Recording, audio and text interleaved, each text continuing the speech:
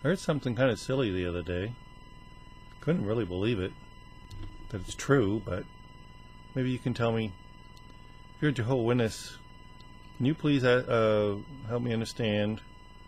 Can you have a beard if you're a guy and be a witness in good standing? And if not, here in the United States, if you can't have a beard, why not? Where does it biblically say that you can't have one? I mean, most of the biblical characters who are men that we know of, most of them had beards, including Jesus. So why can't a man have a beard here in the United States? Is there any real biblical reason why? And if there's not a biblical reason why, why? Please help me understand. Thank you. Bye.